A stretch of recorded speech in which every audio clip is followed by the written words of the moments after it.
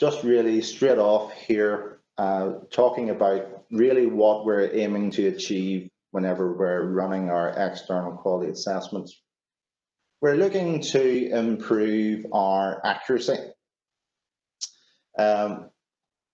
Not really just the end goal, as I say, is to improve accuracy. It's not really just worthwhile just improving our precision, although that is a very good starting point, because if we improve our precision, that gives us a much clearer picture of potentially how we can improve our accuracy.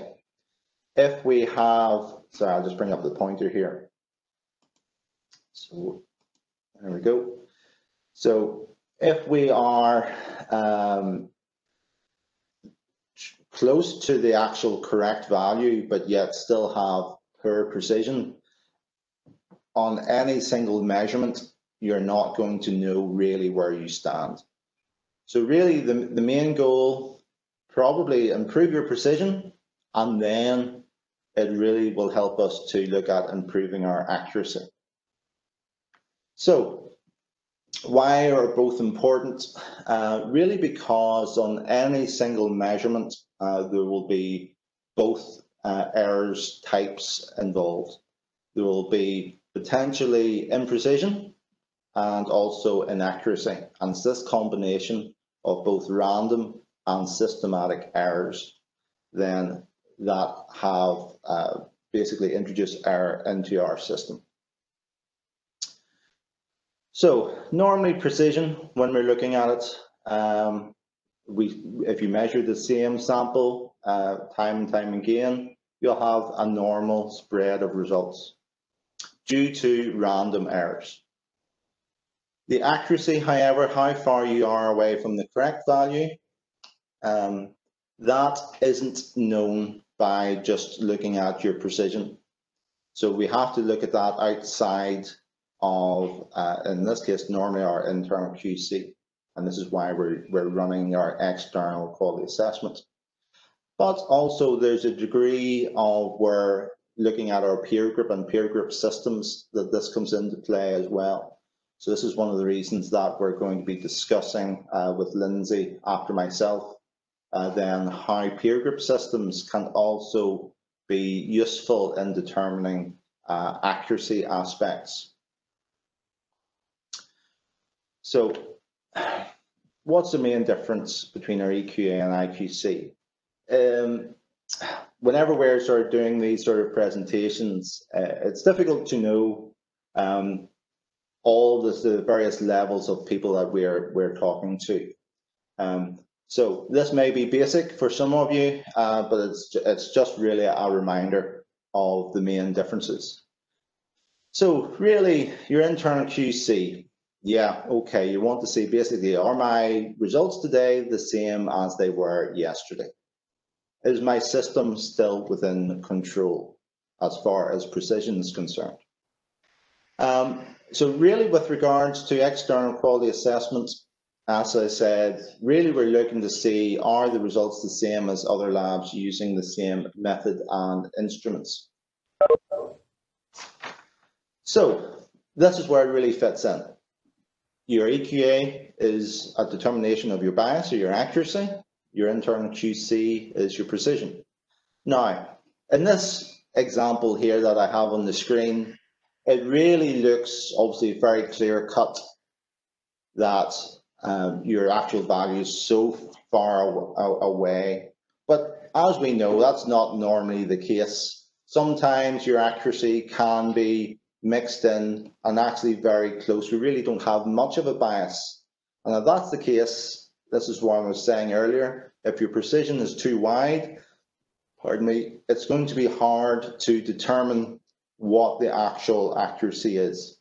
So first of all, aim to achieving your precision, improve your precision, and then that will help us as a next step determining what our accuracy is.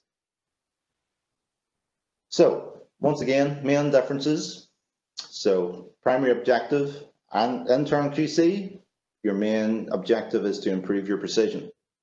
external quality assessment, it's your accuracy or bias. Internal QC, you know what the target is. If you're using an assay control, that is. Obviously, with a precision control, you set that target value yourself after doing repeat samples. And then part of the determination is that target correct? So this is one of the goals why you would use an assay control over precision control. So, blind sample. That is the main goal for EQA. Okay, external quality assessment, as I say, it's a blind sample. One of the differences here between EQA and, once again, peer group systems is that with the peer group system, you do know what, because it's an extension of your internal quality control, you do know what the peer system is, or sorry, what the target value is. An external quality assessment is completely blind. Frequency, okay. Once again, internal QC, it's daily. You're running it real time. So basically it has an immediate effect on what you're doing within your system. External quality assessment tends to be more retrospective, tends to be bi-weekly, monthly, or quarterly. Number of samples. Normally with your internal QC, that's it. You run your sample. If it passes, you normally move on. If it fails, you do your assessment and you can repeat until it passes, until you resolve the situation. External quality assessment, you run it. It can take a lot longer in order to get that answer back. So it certainly is, very much so is retrospective, and you do only run it one sample at a time in general. Statistical comparisons. Basically, then you're looking to the target value in your QC kit insert. If it's precision control, it'll be a rough guide.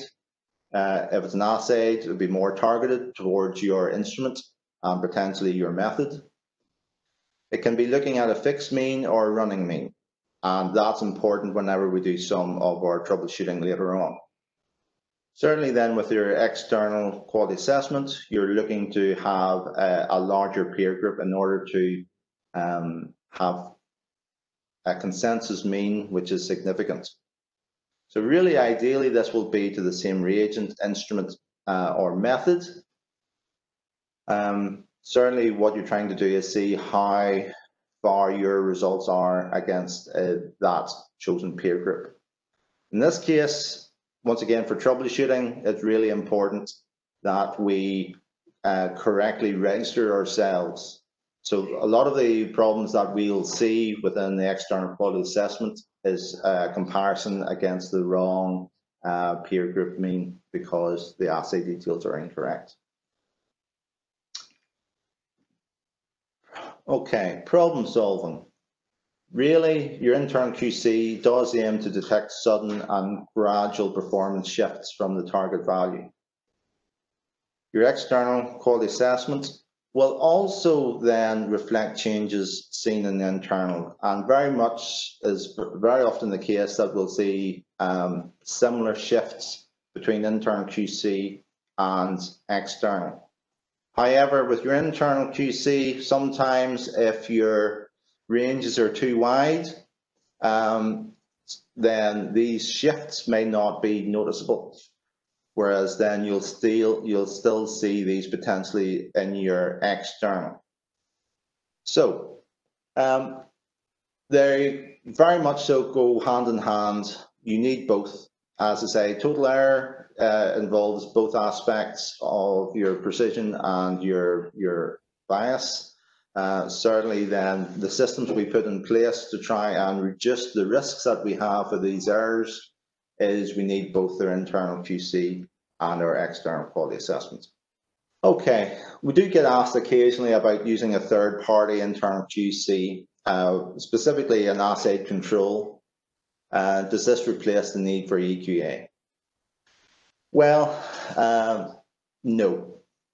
Purely because looking at international standards, our external quality assessment is still mandatory. Once again, primary objective for internal is to maintain our precision. And also, if you're using, as I say, an assay control, it does give you a limited indication as to accuracy, especially whenever you're using a peer group system. The primary objective of your external is to maintain accuracy. Really, we need both. And you should have EQA and internal QC for every assay and instruments that you are using for your analysis on a day-to-day basis. Both are important. Looking at the regulatory requirements, if you're an accredited laboratory, and this is your ISO 15189, it is a requirement to run external quality assessment. This is the actual clause in the standard. It says the laboratory shall monitor the results of interlaboratory comparison programs and participate in the implementation of corrective actions when predetermined performance criteria are not fulfilled. Important point here, so it's not just the participation, but it's also what we do with that information once we get it. So it's the implementation of corrective actions. But also to mention that this is actually part of your processes. So here we have then further down in the clause, it basically says that the participation includes defined responsibilities and instructions for participation. Any performance criteria that differ from the criteria used in the interlaboratory comparison program. This is down to the laboratory to establish.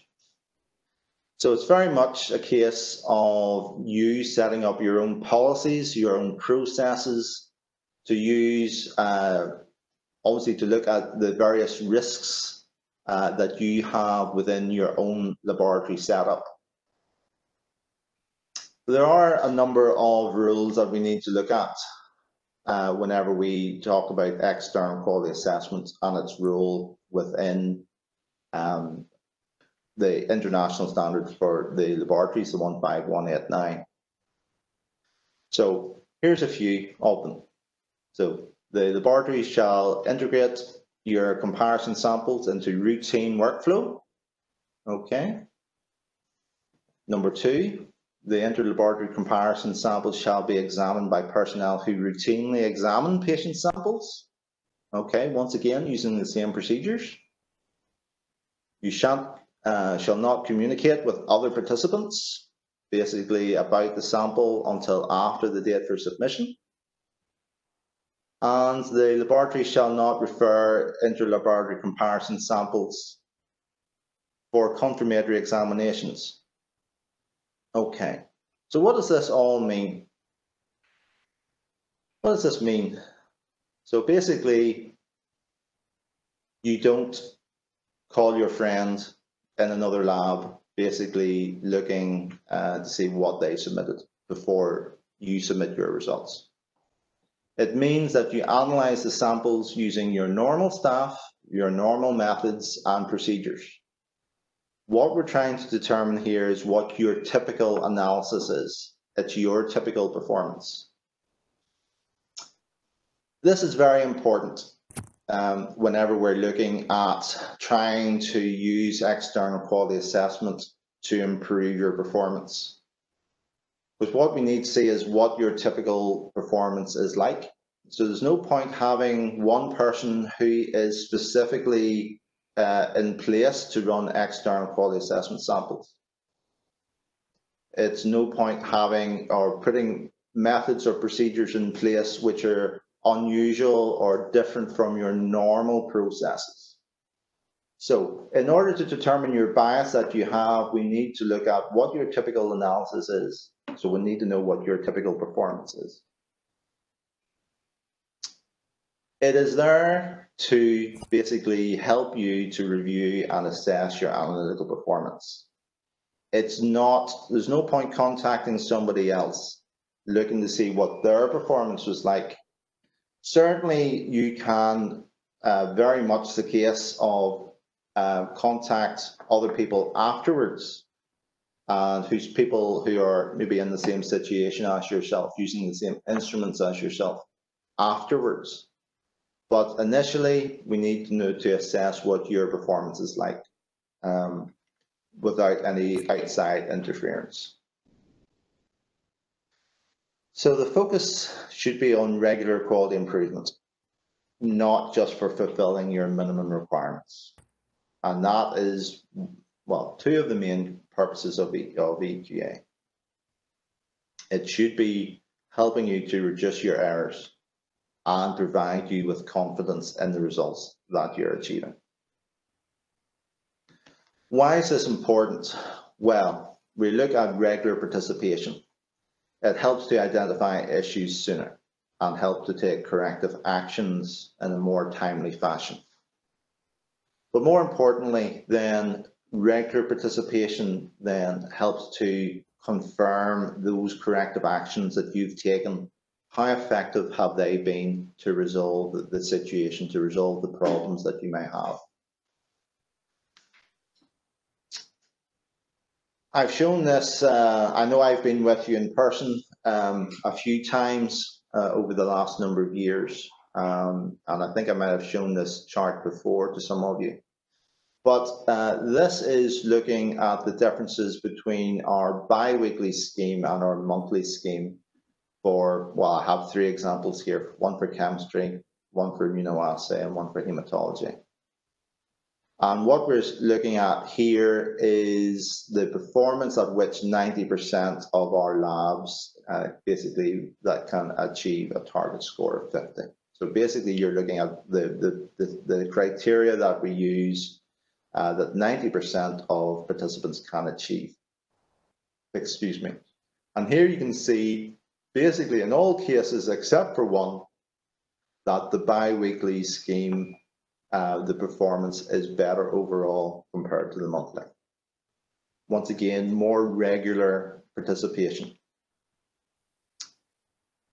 Here we have the immunoassay as well. Once again, same situation. And then to finish with the hematology. Not as much maybe differences you can see, but certainly for most of them, participation is still better. So what does this show us? Whenever we looked at this to try and do some analysis, we looked at, where were these labs from? Was there any difference between where globally that the labs were situated? That wasn't the case. Was it the case that we looked at how long the participants had been participating? That wasn't the case either. So it was the same for really new or for long established laboratories. What we seem to find here that the only link was just the involvement that they put in. The more involved that they were, the more regular participation, the quicker the turnaround of the results in order to give feedback, to look at the effectiveness of their corrective actions. This seems to have a major impact then in improving the overall performance overall. So report interpretation, we're not going to go into report interpretation this morning, but really it's just to say that participation in itself doesn't lead to an improvement in quality of analytical performance. You need to really interpret and understand your reports. But more, as we looked at the clause within the ISO itself, you have to look at putting conclusions, determining what the problems are, putting corrective actions into place. So, first of all, what should you do when you have poor performance? Well, first of all, question to ask, do you have a written process in your lab to deal with EQA performance flags? So this is the case. So do you have a written process? So is it, do you just follow the same as what we have? So you just look at maybe a target score of less than 50? Or are you looking at a standard deviation greater than 2? Or potentially, are you looking at other areas? So are you looking at, once again, the development of trends? So everything may be within your 2SD range, but are you looking to look at successive samples? Are they all on one side of the mean? Similar to what you would do with your multi-rules in your internal QC. So this is for you to have your own written processes. And then what do you do with this? Well, the important thing is, and where this helps us, is basically if you've had previous flags and how they were resolved. If you've got a good historical record of how you dealt with them, there is a potential then that they will help to improve and speed up the process of doing further corrective actions moving forward. And this is where a checklist is really very useful and important. Basically, a simple list of potential issues that you can go down. Simple either yes or no answers. Looking basically at all the main concepts through from your sample handling, basically the clerical side of things. Did you make a transcription error? Have you actually entered the correct results? Looking to then your assay details. Are you actually registered correctly? Are you being compared to the correct mean? Doing a like-for-like comparison to your internal QC. The important thing, as I say, to mention within this is a simple list that all staff can actually work their way through. This whole process that you have within the laboratory, it needs to be looked at by not just the manager, but also the actual staff. It really is a team approach in order to improve quality overall within the system. So if I was to ask you the question, how is RIQAS going for your lab? Would it just be a case of, yes, we're doing fantastic? How do we know this? Well, if the staff aren't involved in actually doing a review of their reports, or they're not actually getting any feedback from the actual reports themselves, that may be the answer that they're giving. They may be thinking that everything is fine. So it's very much as a case of a team approach here and looking to really review your reports closely, and basically then to see, should I say, passing that information on within the team so that basically everybody's involved in improving the whole situation. In this case here, this lab has a number of flags. Now, those flags may mean that you have the development of some accuracy issues. It may be a simple one-off, but it may be the start of a process. So this is where we're talking about having a process in place. So do you just do a corrective action based on a single result? I would say no. But this is where we're going to look at the various processes that we have in place. So this is independent. I can't give you a general resolution here. This is very much the processes that you have within your own situation and within your own laboratory. But looking at internal QC and having acceptable internal QC results is not enough. It's insufficient. In this example here, this is an old example that I've shown a few times before in the past.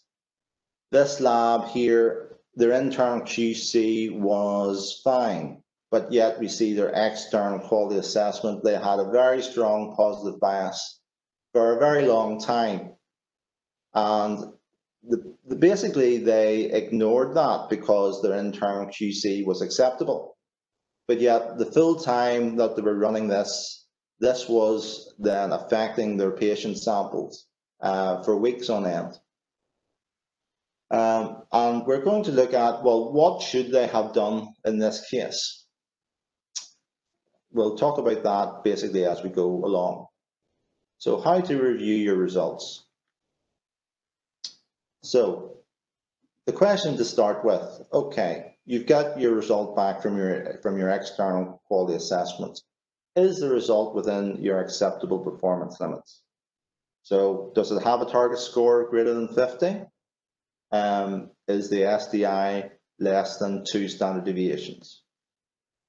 So let's go down the line that it's not. So we failed one, if not more, of our performance criteria. Let's do the simple things first. So has the transcription error occurred? Basically, have you written in the wrong result? Or have you analyzed the result correctly, but you've just typed in the result incorrectly? Or maybe you transcribed 2 results wrong. So if it is a simple case like that, simply send us the correct result along with the relevant documentation. Okay, let's say the answer is no. So a transcription error has not occurred. The results that you've put in have all been correct. Once again, look at the simple things first. So are you being compared to the correct assays? So are you being correct to the correct consensus? If the answer is no, well, once again, very simply, advise us of the correct details. Please remember that very often, if your kits change, standardization may change. So your assay details, once again, may change over a course of your participation. If the answer then is yes, that the assay details are correct, okay, let's look at some issues to do with the actual sample. So, are the majority of the results flagged, as in this example here? This could be a case that you've actually measured the wrong sample, or that you've actually measured the correct sample, but you've prepared the sample incorrectly. If that was the case, you would see something like this. All the deviations should all be roughly in the same sort of range, all going in the same sort of direction. This would tend to be an example of basically where you've measured the correct sample, but you just made it up in the incorrect volume. So let's carry on down the line. So assuming that that's not the case, okay, what else are we going to look at then? So has, for example, any of your instrument parameters or your calibration changed? Has the reagent batch changed that you've been using? Once again, if you remember from the checklist, these are things that we can just simply work our way down, basically to help us resolve the situation. So, in this case that we just mentioned, if they were all mentioned basically all on the same side, then there may be a problem of the sample, maybe the wrong sample or made up incorrectly. If the answer to here is this no, then okay, let's do a comparison to our internal QC and check that there were no issues with our internal QC at the same time. If this was the case, then there's 2 things. You want to look at your QC limits being out of range, or you're looking for the development of shifts or trends, which we'll talk about here just in a moment. What we're really looking for is to investigate and take corrective actions. The main thing with your internal QC is doing a like-for-like comparison and ensuring not only looking in terms of standard deviations, but in terms of a percentage deviation.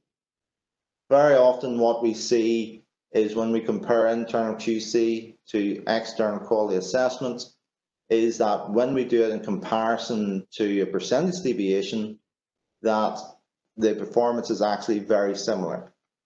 But because of maybe a large range in your internal QC, then that's not always noticeable. Let's go down Let's go down the line. Sorry, I'll just ignore that just for now. We'll look at that just afterwards at the end. So basically, is the result within acceptable performance limits? If it is, you could say, well, is that the end of our check that we need to do? And I would say the answer to that is actually no, because as I mentioned earlier, just because it's within range doesn't mean that you haven't got the start of a development of a trend. You actually may have a positive or negative bias, which is quite consistent, but because it's within range, it's not necessarily just, okay, we'll just ignore it. It could be something that you need to deal with. So mainly what you're looking at then, if all the results are within range, any points within outside of one standard deviation, the answer to that is no, then there is still potential for a trend developing. So if they're all on one side of the mean and you're all gradually getting worse.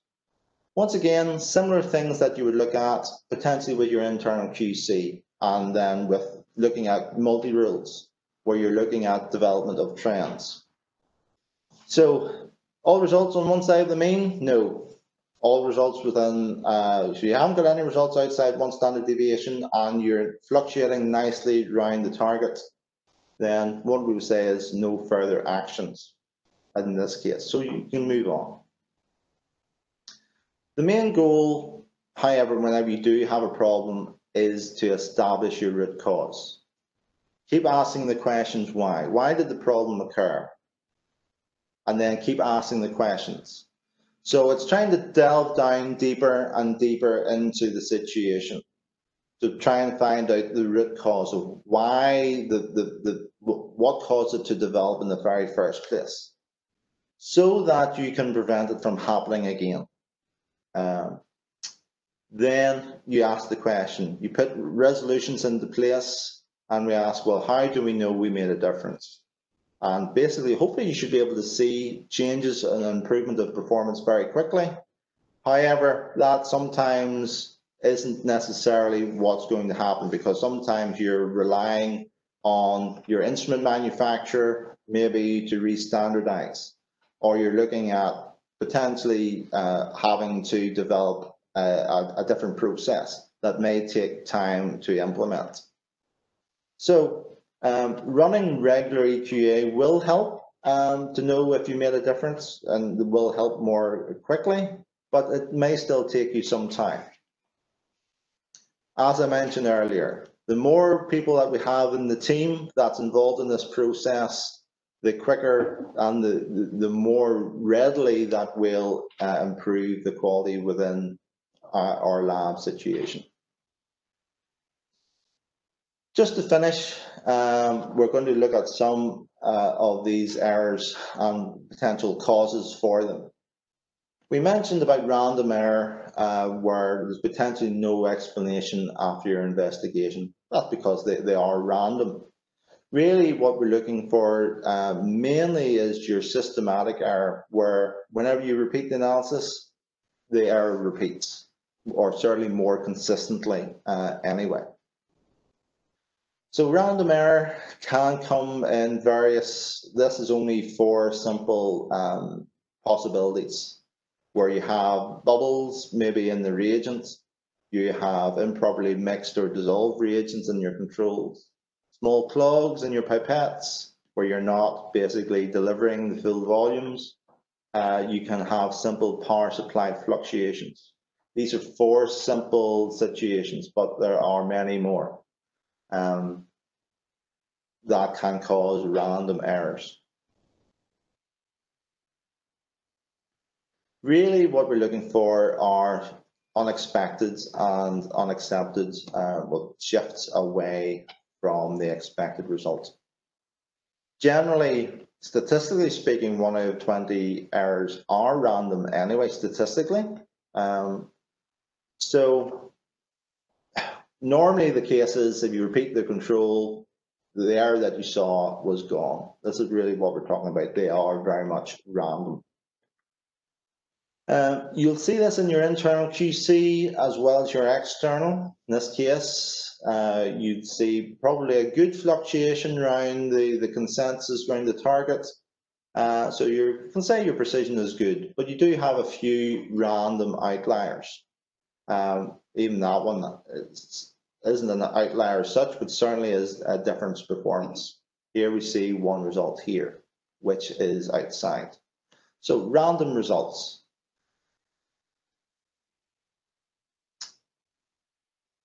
So if all causes have been excluded, a single unacceptable result is probably due to random error.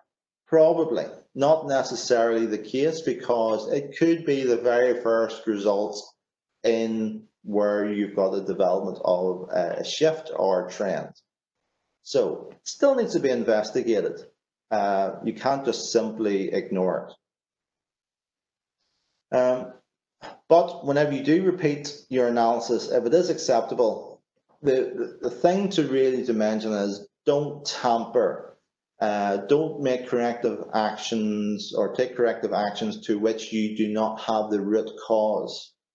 Because if you do that, very much can be the case that you actually introduce additional errors into your system, and it can increase the probability of a future unacceptable result. So tampering based on one single result, you shouldn't do it. If this is the case, you need to get to the root cause of the problem. So once again, if you're faced with a random error, look at the easiest things first. You potentially will have to rerun the control, and basically what we're looking for then, if the control is still out of range, then really it's probably not a random error then, it's now a systematic error. Quickly looking at some of these systematic errors. Shifts, where you have a sudden and dramatic change in your performance, generally in one direction. A shift usually marks a dramatic event, but may also indicate a correction, i.e. you change your reagent lot. It may be a change in maintenance, a change in calibration. These can all lead to sudden shifts in performance. Here we have an example where this lab is running with a positive bias. They had this black line means to be a change in assay details. They actually were changing then the reagent that they were using. And here you can actually see their performance has shifted dramatically and given them an even stronger positive bias.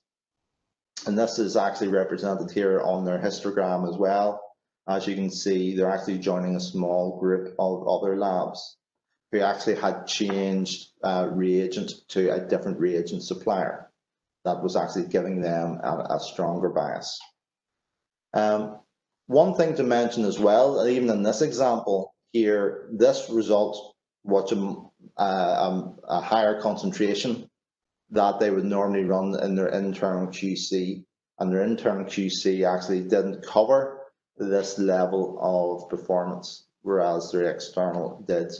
One of the other differences between internal QC and external quality assessment.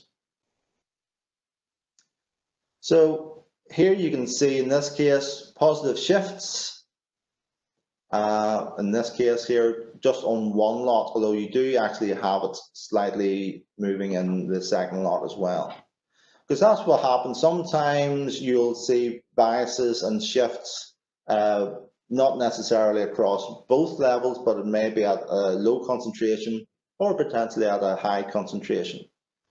Doesn't necessarily have to be across the system, across your concentration range. Sometimes shifts are good as well. And here you can see this lab was running with a negative bias, had a sudden shift, and as you can see, the performance improved. Not actually completely correctly, mind you, in that this case here, they're still actually now running with a slight positive bias. What you should see is random variation around the target or the consensus mean. So they still have a slight problem here in that they've moved from a negative bias to a slight positive bias. So possible types of errors that lead to shifts. Once again, just a small example where you have once again, you're looking for potentially sudden changes here, things that you have done within the lab, where you have a sudden either improvement or a dramatic fail. So you can have a change or failure in your light source, instrument maintenance, which may actually improve your performance, or once again, you may actually see a sudden shift negatively in your performance. Failure in your sample handling system, change in temperature, failure in your dispense system, reagent formulation, new reagent lots, especially calibrations and restandardizations, and change in calibration lot. Things that show you a dramatic change and a sudden shift in performance. Trends tend to be more gradual, more looking at wear and tear potentially, or where you're using reagents which are outside of expiry or outside of your open vial stability. Sometimes they are down to maintenance, where you've got clogs building up in your tubes, and also potentially down to calibrations where your calibration is shifting over time. In this case here, you can see the development of a trend. But you also actually see more trends here if you look more longer term process. Because you can actually see there's a trend here over time where you go up, you go down, you go up, you go down, you go up, you go down. These probably are where the lab has done a recalibration. But as you can see, instead of following the normal pattern, we've actually started to keep going upward in this case, which is outside of our normal pattern. So it is potentially the development of a different trend than normal. In this case here, you have, once again, probably reasonably good performance fluctuating around the mean, and then you have a gradual trend down where you're on one side of the target, where you've got this development of a negative trend. Trends, once again, tend to be, well, a few examples here: accumulation of debris, accumulation in your electrodes, for example, incubation chamber temperatures. They tend to be gradual, as I say, a gradual shift in performance. Really, the last one is where the shifts and the trends are where you're looking at a change in performance. A bias is where you've had this over multiple samples, and they tend to be then what we're looking at are steady, basically a steady state, a steady bias. If we look at this sort of example here we see a reasonably good precision. We're looking at a poor accuracy and with a large negative bias, or in this case, the other way around. And if we refer this back to the example that we looked at, that I said before earlier with the one lab that had that strong positive bias for alkaline phosphatase. They had a strong positive bias, which was quite consistent. And this was because they had introduced a slope into the situation, that they had introduced themselves in order to try and resolve a problem that they didn't get to the root cause of. And they had introduced a 10% slope into that. So when faced with a systematic error, what do you look for? It's once again, go through the list. You're looking for things which are quite regularly potentially changing within the system. So has the reagent or the reagent lot, has it been changed recently? Has it expired? Has the control lot changed? Once again, has it expired? Calibrator, same again. When was the calibration last done? Did it pass successfully? Has maintenance been performed routinely? And once again, is it on schedule? Are parameters for that test correct on the analyzer? Is it the volume set up correctly? The temperature, the wavelength? Has the test operator changed recently? Once again, are all your staff following the same processes, the same procedures? Have you introduced one different factor into the system? Have you got new staff, maybe who's coming in, who's not familiar with the way that the system's being run? Looking for things one at a time that potentially may have changed from your previous performance.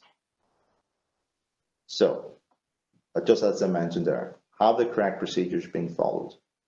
And this is, once again, where I just want to draw your attention back to the EQA performance checklist. Going through this list and having your own processes and your own procedures in place will really dramatically help you to try and determine, first of all, do you have a problem, a real problem in the first place, and then how you deal with it. We in Randox, and certainly with ourselves in the external quality assessment, are more than happy to work with you to try and resolve any situations that you may have with regards to your external quality assessments. And we are more than happy, we're more than happy to be able to work with not only you, but also within the instrument manufacturers, and basically looking at to try and resolve not only if it's a participant problem, but if it's an instrument or reagent-based issue.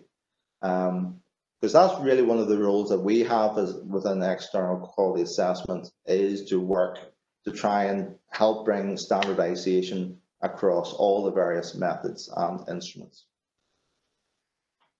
So I'm going to end there.